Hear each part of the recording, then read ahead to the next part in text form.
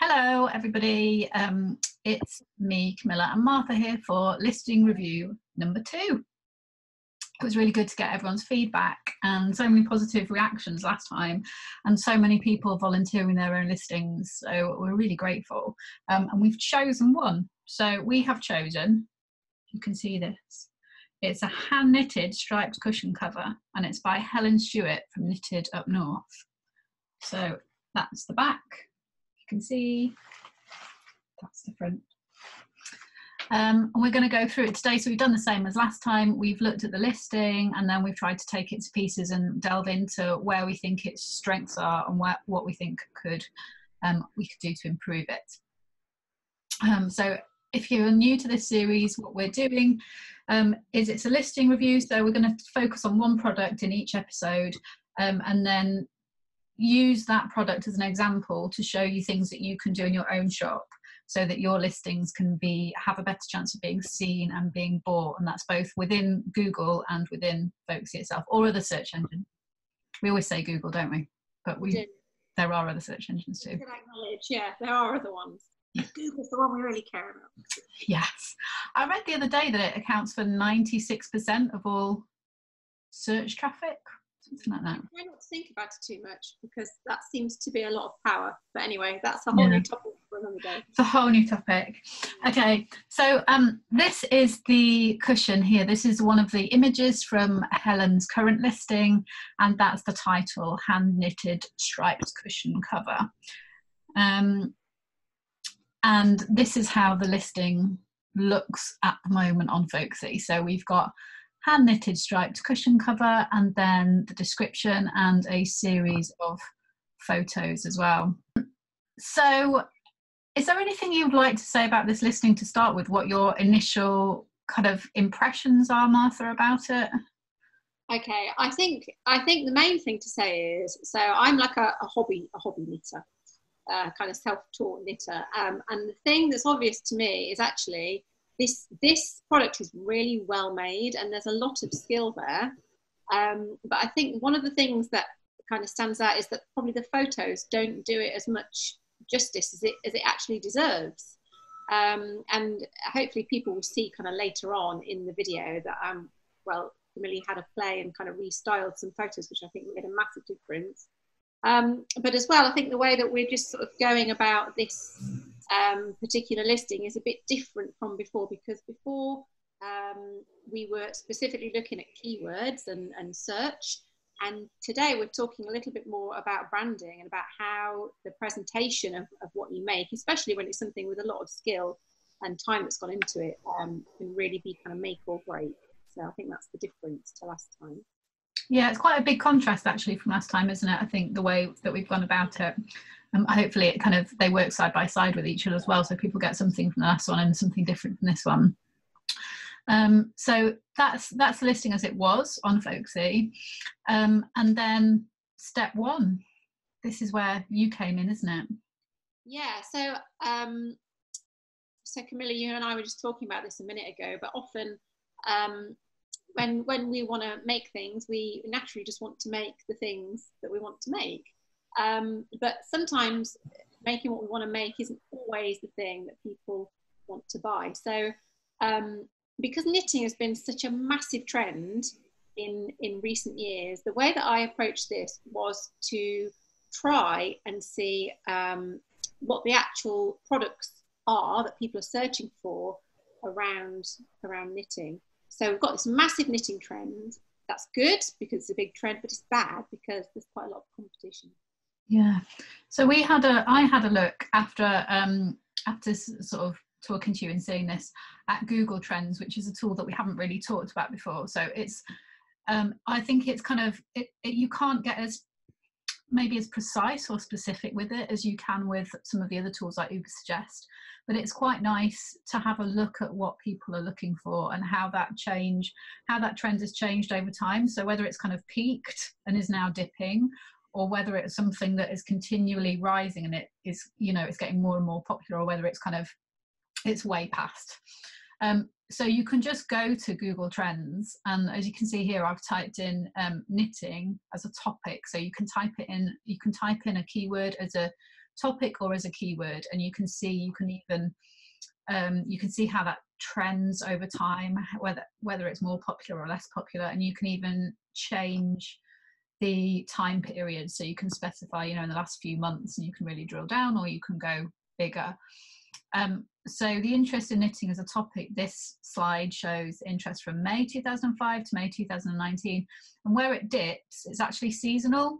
So it kind of shows you that most of those peaks, they're around November, October, November, and then it dips. So almost every one of those dips is in August. But you can see, like Martha said, that it's continually rising, the trend from sort of 2005 all the way up to kind of 2018. The other interesting thing about that as well, Camilla, is that it doesn't look like it's slowing down. No, it doesn't. Going down again. It's just going up, up, up. So. Yeah, exactly. Because normally that, you know, you do see that dip at the end, or you kind of see something, but I think it hasn't peaked yet. The peaks are quite consistent, aren't they? So it shows, I think, as a maker, it shows that it, you know, knitting is still really popular. People are still interested in knitting. Yeah. Okay. So yeah, this one, a saturated field like knitting, it is quite a kind of busy area. So that's good, because you've got this opportunity to sell all kinds of different products that you would associate with knitting. But I think, you know, around the time that some of the platforms we love, Etsy, Folksy, they started 13 or 14 years ago. That was when, that was like the beginning of the online craft boom, and we've come like quite a long way forwards from that. And now just to be doing something handmade isn't necessarily enough. So I think that now everything's more competitive, and that kind of demands the makers to do more research into trends, to know kind of what colours are on trend, what designs are on trend, what's kind of happening out there in the world, and just to create more of a feeling of brand. Don't be put off when I say that, because hopefully this listing is going to show you that it's not such a hard thing to do. But I do think for buyers, kind of the level of what they want has gone up. And in a saturated field like knitting, that's probably never been more true. So like I said before, the approach that I took was, rather than looking just at this cushion and trying to sell the cushion, looking for the right products and the right opportunities within knitting, the things that people are actually searching for, and start with that, rather than just make what we want and then work out, you know, how to sell that afterwards. And there are, you know, there are lots of people do make and then want to try and find a way to sell it. It's just, we're not saying that that's wrong, we're just saying it's very hard to then sell. You can't sort of go into that with that expectation that I've made this, now I'm going to list it and now it's going to sell, because it's kind of not really taking in the market into account, and you need the market to want what you're making, or you need to then create that desire for them, don't you? Absolutely, yeah. I think, like, I love people making things. I actually think that's just the best thing in the world. And, you know, if you make something and never sell it, that's still amazing. Yeah. But then if you're kind of getting into the game where you think, okay, now I really want to sell what I make, you can't ignore things like design trends, and you can't ignore what customers are looking for. You've got to try and start to bring those things into your work as well. I think it's fun. I like doing that. You know, it's all branding and it's exciting. Okay, so yeah, so if you are in a saturated market or something that's very popular like hand knitting, how do you find that opportunity to sell what you're doing? Okay, so I mean, the first thing that I did, I went to Google, and I basically just put into the search bar trends in knitting 2019. It was something like that. And then it was so straightforward. I read a couple of articles from places that I trust, like, you know, big sites, big knitting sites, and these 5 things came through 2 or 3 times. These things came through. There were these themes for 2019, and these themes are going to go across, you know, all kinds of products and all kinds of things. This is what happens. So me and my friend were laughing the other day because we were both wearing kind of this aubergine colour, and she had it on like 2 or 3 times, and I had this aubergine top on. And it makes you realise, you know, you go to the shops, you're actually buying what's there, which is led by trends. So one of the things that came through for 2019 was, in colour, was coral. Who knows why? I'm sure there's a reason, but this bright kind of coral colour. Yeah, well, it's the Pantone colour of the year this year. Okay. Yeah. I mean, that's all over the place. And then there are other themes like a well-organised home, baking, cake decorating. Obviously, Bake Off has made that massive in recent. Indoor plants still seems to be a big thing. And the word of the day, sustainability. Everybody is on about sustainability. It's massive in the news. Climate change is massive, and rightly so. That is a big kind of trend at the moment. So we're thinking much, much bigger now than knitting. We're starting to think, how could I find opportunities within those trends and within my niche, just to make things that kind of more on point. Does that make sense, Camilla? Yeah, absolutely. Yeah. And they might not seem kind of direct, but it's about starting to just be aware of it, isn't it? And seeing what's happening and picking parts that fit what you're doing or that spark ideas, and just to understand what's going on. It's that zeitgeist thing, isn't it? What's happening? Yeah, that's the word. Yeah. Yeah. Okay. So then what did you do next, Martha? Okay. Right, I think we've got a slide to show this, but last time we did this webinar, we kind of introduced people to Uber Suggest, which is a keyword tool. So keywords are one of the things that you can use in the way that you write your listings and you write the copy in your shop to help you get found. One of the things. So Uber Suggest, you could go back to the last webinar we did, just had a quick revision. It's pretty easy to get the hang of. But if you go to Uber Suggest, you can type in a word and it will show you how easy or hard it's going to be to get near the top of the search results for lots of different things. So I went to Uber Suggest and typed in hand knitting or knitted cushion and just had a look at the results. So I think if we go to the next slide, Camilla, there we go. Okay. Hand knitted cushion. So that's what I put in. So you can kind of see the top result, hand knitted cushion. That first column is volume 20. That's pretty low. Yeah.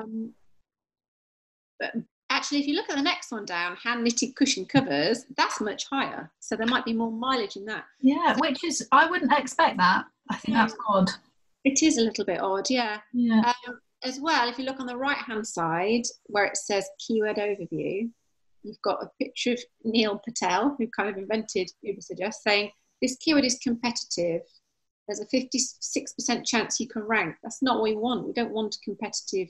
We want a higher chance of being able to rank. So hand knitted cushion, straight away you're thinking, okay, search volume is quite low. Neil Patel's telling me it's a bit competitive. I need to find something better. I need to find a better product, a better keyword around hand knitting. Yeah. So I go to the next slide? Go to the next one, yeah.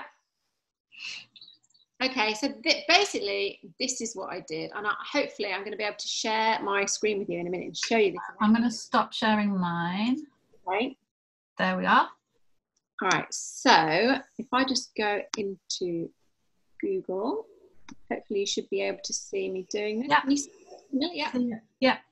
Okay, so if I type in, can't spell, hand knitted cushion and just see what happens. Okay, so here are results. This is where you can get a good idea of searcher intent. So what you do is you can scroll down to the very, very bottom, and can you see where it says searches related to hand knitted cushion? Mm-hmm. You can start to get clues here. So free knitting pattern. So knitting pattern comes up over and over again. So already that is something that you can start thinking about for your product range. If people really want knitting patterns, should I necessarily be making the end product? Maybe I'm going to be selling knitting patterns. Maybe that's better. Or maybe both. Maybe you could pick your kind of, you know, if I know that Helen's made knitting patterns, and maybe you kind of sell it alongside so people can make their own versions. Yeah, that's a great idea. Then as well, you've got something about things being free. Okay, if we're in the business of selling stuff, that might seem like a problem, but not necessarily, because if you start to list free patterns on your website, that could be a great way for you to get more traffic. So there's another clue and another idea for your business. Mm-hmm. Then we've got more clues like moss stitch, basket weave, Aran knit. So it feels like people are especially interested in certain knitting stitches. So when you go to Google and kind of just put in, you know, something at the top, it starts to give you a load of clues you get the clues from the very bottom here, and then you can go through the actual listings and start to see similar themes that come up. So this is what I did around hand knitting and different products. Started typing in hand knitted blanket, hand knitted this, hand knitted that. I can't share exactly now what results came up because it's Google and we get different results every day depending on different things. But basically, that is the gist of how you could get quite a lot of clues about the kind of product you should be making. Yeah, and it feels like there's lots of videos as well, doesn't it? Lots of YouTube content. In a minute, but there are videos, YouTube, which tells us that actually one way that people are knowing about knitting, finding out about knitting, is on YouTube. If you've never touched YouTube and you're serious about selling knitted stuff, that could be a whole new avenue where you could do something really, really good. Yeah. So I'm just going to stop sharing that. Shall we go to the next slide, Camilla? Yeah. Go back to mine. Here we go. Okay, all right, so that's all I did. I went into Google and just started typing in those products, and as I did it, there was a theme developing. The word chunky kept coming up, the word baby blanket kept coming up, the word blanket kept coming up. So those three things, I started to feel like, okay, it might be hard for me to sell this hand knitted cushion, but if I can market it as something chunky, or if I decide I might fancy knitting blankets or baby blankets or patterns for those things we've seen in results, that could be something really positive for my business. And something to build a brand around. Absolutely. As well. It's not that we're saying, oh, you should make blankets instead and you're suddenly going to rank for blanket. It's just thinking a bit bigger, isn't it?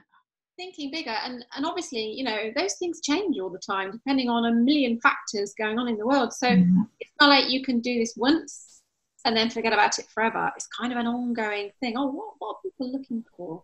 Oh, what colours are popular? Oh, why is everyone interested in basket weave stitch all of a sudden? It's those kinds of questions that you can ask yourself all the time and start to filter into your ranges and the things you design.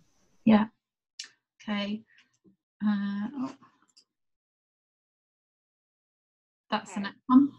So I went back to Uber Suggest this time. So I wanted to find out this keyword chunky hand knit blanket. Is that better? Is it more competitive? Well, already you can see in the volume column, we've got 170 searches. So that's much higher. Yeah. This time we've got a 64% chance that we can rank. That's also better. So the clues that I found on Google, I've used in Uber Suggest, and it's confirming to me, okay, this is a better product. This is a better way of getting found. Yeah. Okay. I think this is something that I come up with a lot. That a lot of the time when I'm searching for search terms for different things on Folksy, a lot of the results that I'm getting, a lot of the search intent kind of indications that I'm getting is that people are looking for patterns and tutorials. They're not looking for the final product, for things that I think that are the terms that they would use to find a product. It seems like they're wanting information on how to make their own product. So either the supplies or the instructions or videos or how-tos or something, doesn't it? Yeah, it does. And I hope that no one is kind of disheartened by that. Yeah. I just want to make things and sell them. Actually, there's still a huge opportunity for you to be making things. It's just that, you know, off the top of my head, I'm thinking now, it could be that as you're knitting the thing that you're knitting, you actually turn that into a knit along and video it. You're still making something, but you're creating kind of content around that actually people want. And then if you create a pattern, you've still got to knit up the actual pattern because you need to photograph the finished product. So it's not kind of saying don't make stuff anymore. It's not that at all. It's just kind of encouraging us to think more broadly about the things that people want and how that can play into what we do. Yeah, and it's also kind of showing, you know, maybe it's giving you ideas for the content that you can share on social media. So maybe people want to, like you said, do a knit along on Facebook or on social media, on Instagram stories. You could just say, I'm going to show you this stitch today because I've been learning this stitch. Yeah. It's kind of, it just shows you what people are interested in, doesn't it? Although there is interest in those things. Yeah. And then again, at the bottom of this slide, I've just mentioned YouTube. So if you just flip on to the next one, Camilla, that's where you really can see for chunky hand knit on the right hand side, it shows you the top results. Top 3 YouTube videos. I just think that speaks volumes really about where people are looking for information about knitting. So if you're spending all your time on a different channel, I don't know where you might be, and actually all the attention in your niche is somewhere else, that could be another thing that you might want to reconsider to get kind of more traction for what you're making. I think it's also worth noting in that the social shares on that side of the screen as well, that the top results, you know, they almost always have a lot of shares, apart from number 5 from the dark side from Etsy. You know, they will have, that will rank well because there's so many products within that. But the other ones, they will depend a lot on shares, which will help boost where they rank. And it's the same for you, you know, once you've done the work, in order to kind of be there, you need to then share it and get people sharing it, don't you? Absolutely. Okay, shall I move on to the next one? Yeah. Okay, so this is about, you were writing advice on how to write a new product description for this particular product. Yeah, so whenever I write a product description, before I write a single word, I ask myself, what is the one thing that this product does? And the answer to that question is always an aspiration or a desire for something. It isn't something practical like it's got blue buttons or it's got a green ribbon, because actually people buy trends, people buy aspiration. So you're looking for kind of the one thing that this product does. That's going to be like your first sentence. That's going to be to get somebody in. So when you find out what your keywords are, definitely put them in the title. So you'll find your keywords in Ubersuggest or another search tool. Get them in the title. Get them in the first couple of sentences or first paragraph. Here we found out chunky hand knitted. They're going to be really useful for getting found for this product. Make sure the actual product name is in your titling tags. So sometimes we see, like we saw last time in the webinar, the actual noun of the product isn't in the title. So if it's a cushion, make sure that's in the title. It sounds really obvious, but sometimes people don't always do that. Yeah, more often than you think. Yeah. And then keywords in tags as well is really important. Another helpful thing in a product description is we've got to remember the things we're selling, they're not essential everyday items. People don't need what we're selling. We've got to make them feel like they do need it, but actually the truth is it's more of a gift market. So it's helpful to suggest to whoever's reading, this is the perfect gift for someone who likes a cozy space, or this is the perfect gift for someone who likes golf, or you know whatever it is, for a mum with small children, you know, whoever it might be, it's helpful to suggest that. And then practical details, I think sometimes people put these further up because they're not sure what else to say, but practical things including dimensions or care instructions, just put those at the end, because people do want to know that stuff. That can sometimes be the deal breaker or maker with a product, but it's not that interesting. It's not why they're going to buy the product, is it? They're going to buy it because you created an aspiration that they want it, or that it's fits their need of the gift or something.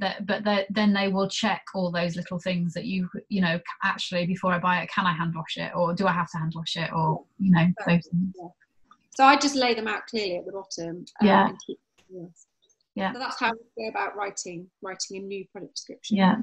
It's really good. I think that's really good for people to have to refer back to as well when they're writing listings. So we had a go at rewriting the product description, and on the left you can see what it was like before, and on the right you can see the changes that we made. So it's not actually, we didn't make massive changes in the product description this time, did we? Because there weren't kind of obvious things that were wrong or obvious keywords as much. No, I think the only things really were, so that opening kind of first sentence I put with a nod to the trend for comfort and dual tone. So that goes back to kind of doing that quick bit of research. What's on trend right now? How does my product fit in?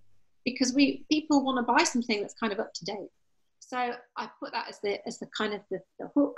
And also, what was the one thing? Well, it was going to add a lot of warmth and texture to your home. So you're conjuring up this kind of space where, oh, I'm going to be stylish and warm and cozy. Mm-hmm. And so it's selling actually an aspiration of how your home would want to be, rather than just saying, here's a purple cushion, which isn't as exciting. And then I've kind of gone on to get those keywords in. There's hand knitted in the second sentence. That explains a little bit more about the pattern as well, and the buttons, so a few more details. And then that third paragraph, it's ideal for anyone who loves to play with colour and texture. So we're kind of now implying who this could be good for. Yeah. And then at the end, you can just see those practical stuff we put at the bottom. Yeah. So if we go on, I think we've got the rewritten listing here. And I don't know if I can see this. Hold on, let me just move this bit out. Also written a new, I don't know if anyone can see it, but we've written a new inspiration section as well, because that was missing before. And it's not that you have to fill it in, but it's another chance to kind of show why you've made it, to bring that personal element into it, and also just to add more keywords, because it still counts in terms of internal searches and Google. It still counts as text and copy that it can read.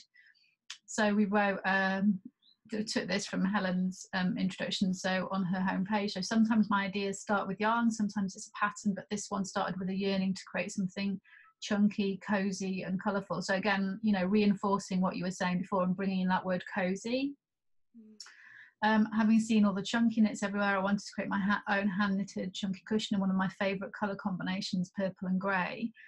I added the purple and grey because when I was doing a Google search, I typed in purple cushion and it suggested purple and grey cushion. So I thought, oh, okay, that's interesting. So people want that colour, are looking for that colour combination. I thought it would be fun to make the cushion reversible too, with one stripy side and one basket weave. Should probably have two words in basket weave actually, with beautiful big buttons so you can turn it over when the mood takes you twice the gorgeousness. So I think it wasn't necessarily clear to me on the listing before how nice, I don't know if you can see this, but how kind of nice the front and the back are, that you can have it both sides, and it's hard to get that sometimes from a listing until you've got the actual product. I think the inspiration section is really lovely because, you know, that Folksy, people are coming to Folksy for these stories, to read these stories and get that extra value, added value. So I think filling that in is really important. Yeah.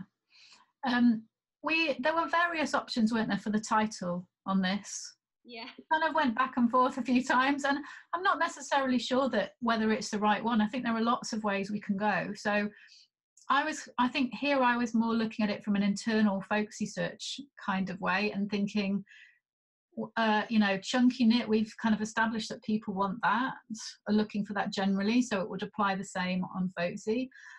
Also hand knit was one of the keywords we were looking for, and then the purple and grey, which came up through the Google searches. I thought people might be looking for that, and the stripes. But there were lots of things we were thinking of, including like basket weave or diagonal stripes, or even hand knit cushion cover or chunky cushion cover, because we haven't got the word cushion cover in there.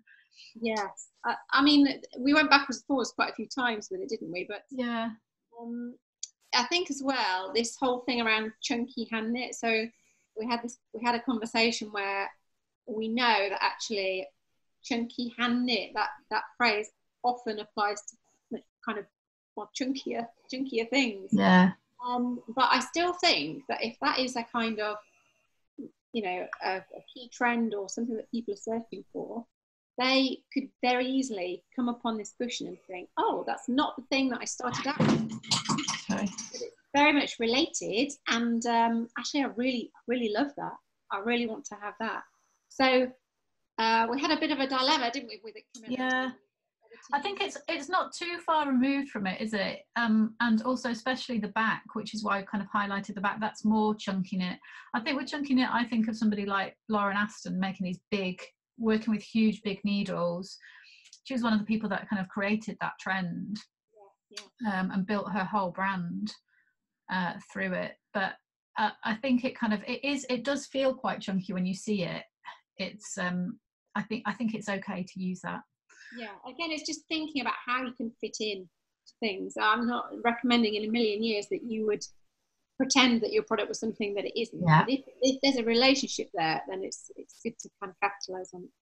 Yeah. And then I'll show you the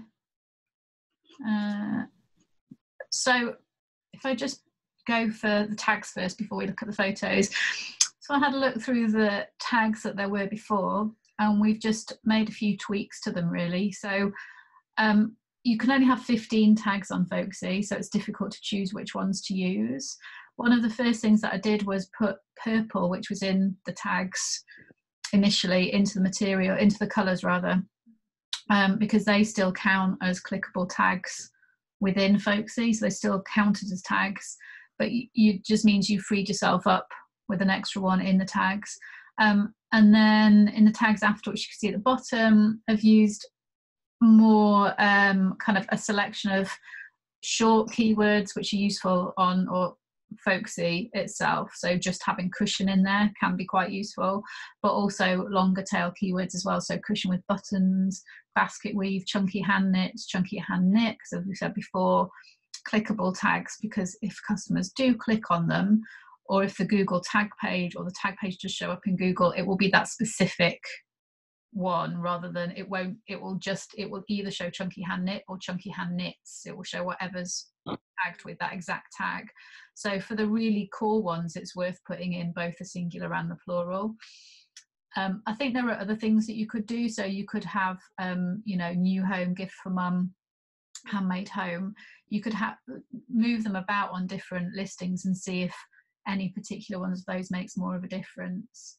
And then added some more materials because it didn't say wool in the materials, so it's a small thing, but could be useful. Don't know how much impact it's going to have, but people quite often ask us about tags and how much difference they make. So I think it's just worth experimenting with them and using the right ones, because they do help Google and they do help search results. Yeah. And then we rephotographed it. I love these photos. So Helen was kind enough to send me the cushion. So I had a go yesterday morning at photographing it in different positions around the house, different locations. So these are just kind of taken in my home, and I wasn't sure exactly what it would look good with. And I think if it's your own product, you've probably got the surroundings and the props that suit the product that you're making, and you can kind of see what works with it, and it will just feel right probably in your house. You'll know how to style it, and it's just kind of putting different things next to it. So in the main image, I tried putting some yarn in it, and I didn't have the right yarns, but it was to give that idea of, in the initial product image, in the initial main image, that it is handmade and reference that. And then I've also included a portrait shaped photo, as in a tall photo. So that's not the main image, but it's an additional photo, and that's so that people can pin it. So we could pin it, or other people could pin it, because portrait shaped photos do better on Pinterest. Then I've shown a close-up of the back, which shows the lovely buttons and also the basket weave, so you get to really see that. And I've also throughout tried to make sure that the tones, I've gone through and edited the tones and the colours to try and make sure that they as closely as possible match the actual cushion, because it's quite important with this, I think, if you're selling it on being a particular colour. And then in the bottom right hand image, I just photographed it with my sewing box against some wallpaper. It's sort of trying to get people to understand the size and scale of it, but also create something that's a nice photo that makes people, it kind of add warmth to it, I guess, as well, and make it feel desirable. So it's not just photographed against a plain background, because that's not very exciting, is it? I think the colours really sing. The purple really sings, and the buttons, I mean, you can see how beautiful they are in that close-up. Yeah. And also that contrast, you've got that tall one that you talked about pinning, which is a brilliant idea, and then you've got the kind of a little bit of pattern across the bottom. Yeah. And it kind of echoes those stripes somehow. So Yeah. I think it might be just worth, if I stop sharing my screen and we just go back to the original listing. Yeah. Oh, sorry, wrong button. So if I share this again.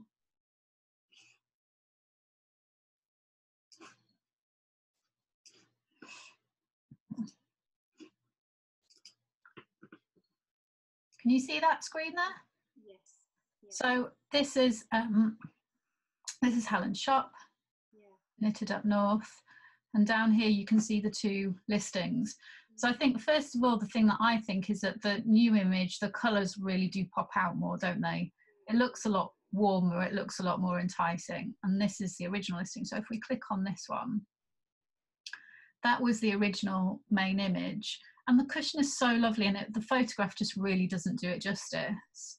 You can't, you know it's a cushion, or you expect it's a cushion, but it could also be something else, couldn't it? You don't necessarily know, it could be a blanket. And then they're slightly out of focus. That one does show the buttons and the back, but that one is quite out of focus. I think it doesn't really do as much for it. No, and it's quite dark. I think the thing to remember about the photos, and you know, I cannot take photos, not great photos, but it's the whole thing again about aspiration, and it takes a lot of time, you know, to style a photo, but it's so worth it.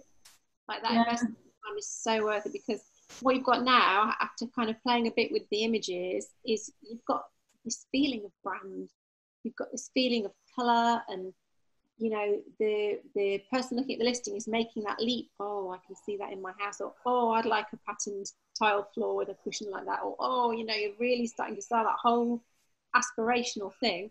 And actually with this listing, I think that's probably the most important thing. Yeah.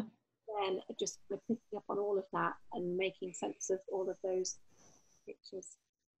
I think if we go to the revised listing, I think it's worth, this was kind of a morning of playing around, like a couple of hours of playing around, and it is time, you know, it does take time. And I'm lucky in that I've got a nice camera, and I also really love doing photos. It's one of my favourite things to do. But I do think it's fun, and I think it's really, really important. And I think once you've, you know, you could spend a day or 2 days trying to find your style for your photographs, and trying to find sort of what suits you, and collecting props. And then wherever you go, kind of be aware that, you know, have a look and think, oh, that would work really well in, you know, if in a junk shop or somewhere like that, or a secondhand shop or Oxfam or something, and you find something, you think, oh, that would make a really nice prop. And establishing this kind of almost library of things that you can use in your photos. So you could then have, you know, if for example that floorboard worked well, then you know that you just kind of use that and you take your pictures on that floorboard. Or if people like these images with that floor, then, you know, or if that suits, then kind of keep using that, or buy tiles, go to a specialist tile shop or get some reclaimed tiles, or some of those lovely cement tiles. There are loads of factories that produce those.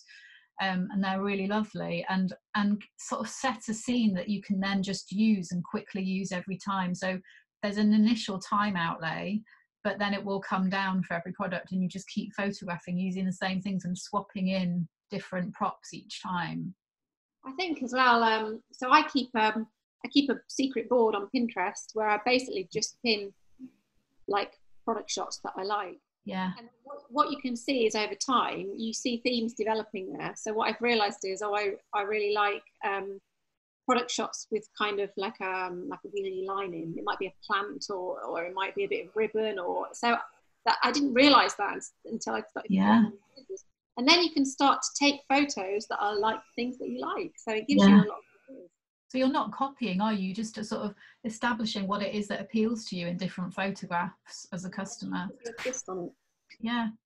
So I think, you know, that's not my finest ever photo, but I'm hoping that it shows how lovely that back is.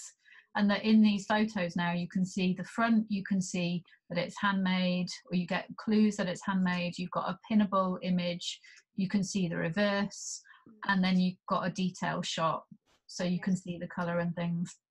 I honestly feel now, kind of looking at the price, so the price is £20, I mean, I think that you could double the price, genuinely double the price, maybe even more, and that listing now commands a higher price because of the way rephotographed and laid and out. also you've got then a whole lot of photos that you use on your social media channel. You know, I've got kind of probably 15 good photos that you could then spread out, and you've got a consistent look. And I know we talk about consistency, and you know, I find that really boring when everything's exactly the same, but you know, you need some consistent elements in order to create a brand.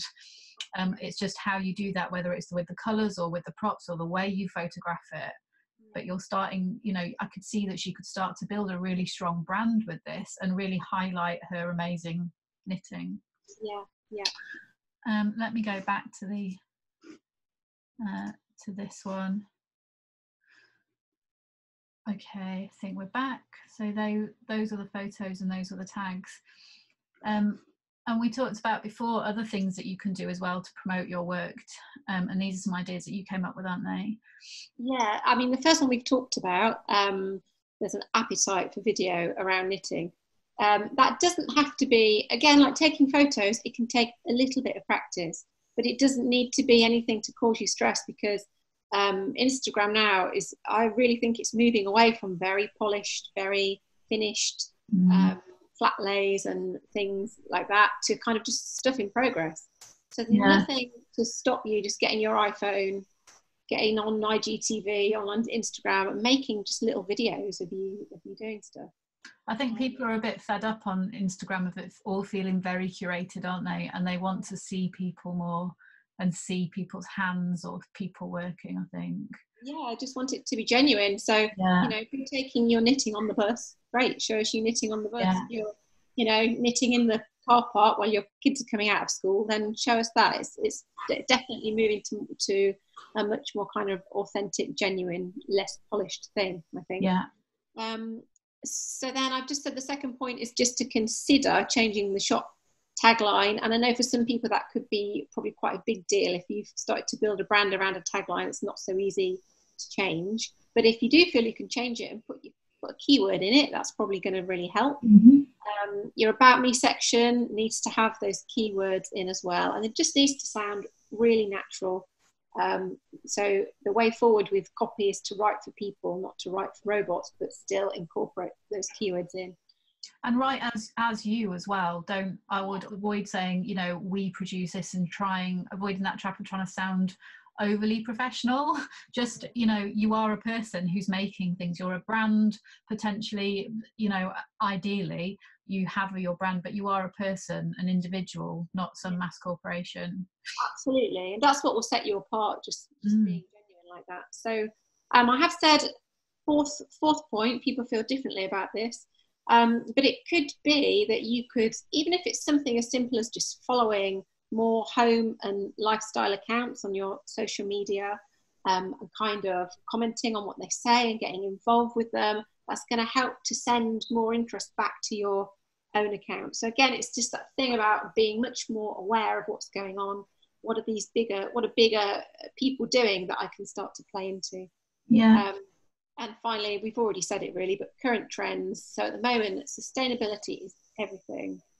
So how can you take that and do something positive with that? Whether that is recycling an old knitted garment maybe, or recycling all those ends of wool that you've got lying around your house, or I don't know, plucking ideas out of the air. And you know, that's also a good positive thing for the world, isn't it? It's not just a way to kind of promote your brand, but maybe do a knit-a-thon for raising money for something, or you know, there's lots of ways to do things, aren't there? So many things you could do. And then other things that how else it could be optimized. So I had a look at the actual listing, checked, you know, those simple things that, especially if you're copying and pasting a listing or copying and editing a listing, there are things that can sometimes go astray. So it's in the right category, just always double check that. It's in home cushions, it's quick shipping, it's within 3 days. And also on the listing, Helen did say if you're abroad, it might take 7 to 10 days. So she, you know, was great at saying that if you're overseas. Check that there's your shipping costs are reasonable. And in this case, yeah, it was free, but it didn't say that anywhere in the listing. So I think just highlight it. Sometimes you can even put it in the title or have it in some of your titles if you don't want to waste the space, so that people know that you do free listing. Put it in your bio, you know, even put it in your tagline possibly. Free shipping's great if you can offer it. Additional shipping costs are also set to 0 in this listing, which means that if somebody chooses to buy 2 things from your shop, they'll only be charged shipping once, but you have to physically write a 0, write a 0 in that. Otherwise, if they buy 2 things, they will be charged 2 lots of shipping. So just check that. Check that, oh, there's a rogue bracket, sorry. Check that you've enabled your shop for Stripe, or you've enabled Stripe in your shop, so that it's just a smiley face. Just a smiley face, yeah. So that if a customer comes, they don't just have the option of paying by PayPal, they can also pay directly by card, but you need to have Stripe enabled for that. Is your About Me section filled in? It was in this case. And just, you know, like you said, kind of concentrate on that, because it's a really important thing for buyers, isn't it, to be able to read more about you. Check all your links are working, that there's no links to kind of broken pages like your Facebook page, so it just instills confidence in the buyer, we've talked about before. Check that the dimensions are on there. The other thing that I thought was that I wasn't clear from the original listing whether I was buying the actual cushion or just the cushion cover, because it said cushion cover, but then as you went down at the bottom, it said you will also get the cushion pad. So some people might already have a cushion pad, possibly. Just make it clear, and if you are selling the cushion cover only, then make that the original listing, and then make an added option, which is called a variation, to also add the cushion pad, and then make sure that you charge enough for that to cover the extra shipping. I hope that makes sense. That makes sense, yeah. And I think that's it, really. I think that's it. I think you've got to put your prices up, Helen. It's a really, really lovely product, and yeah, it's just a case of presenting that in the right way, and just thinking, you know, really wide and big about the context that it fits into, and just telling people about it. Yeah, and thinking about photography and how presenting it, because, you know, it, like we said, in that saturated market, it's about building a brand could be really critical. It's how you can get seen, and photographs and how you present yourself is a really big part of that, isn't it? It is. Yeah, so it's kind of a bit bigger than just a normal product listing this time, but hopefully it's helpful, and we've tried to cover both aspects of this. So also rewriting a listing that we think is optimized as much as we can, but it again forms part of something bigger. Shall we talk about like taking over the entire world next time? Yeah, I think so. Let's just go really big. Yes, yeah. So I think that's it. If anybody's got any listings again that they'd like us to have a look at, send them to us at community@folksy.co.uk, and follow Martha on Instagram. Where else are you? So I'm on Instagram at the Stitch Writer. I'm on Pinterest, same thing, at the Stitch Writer, and my website is www.thestitchwriter.com. So if you remember the Stitch Writer, then you're laughing. Very good consistency. Well done. Well done. Okay. All right. Bye.